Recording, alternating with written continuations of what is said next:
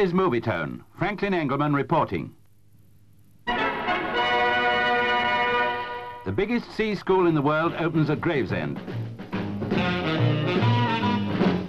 Unveiling the plaque of dedication is Board of Trade President Douglas J. The curriculum here is mostly a practical one. Deep-sea soundings, signalling, steering and mooring, rope work and cargo handling. There's river training too, carried out on the Thames.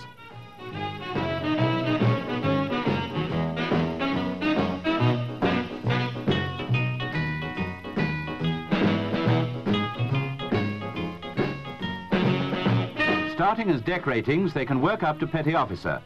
Encouragement is given to lads to study for the higher seamanship qualifications too, and the school can accommodate 600 cadets at a time.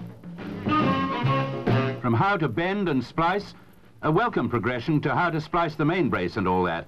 A feast fit for the ceremonial opening of a £1 million school. The lunch was prepared by the boys themselves, who can also study to become chief steward or chef.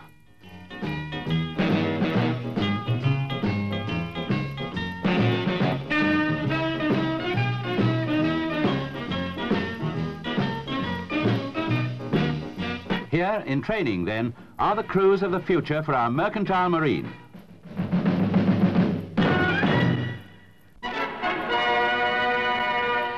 A peaceful village in the Abruzzi region.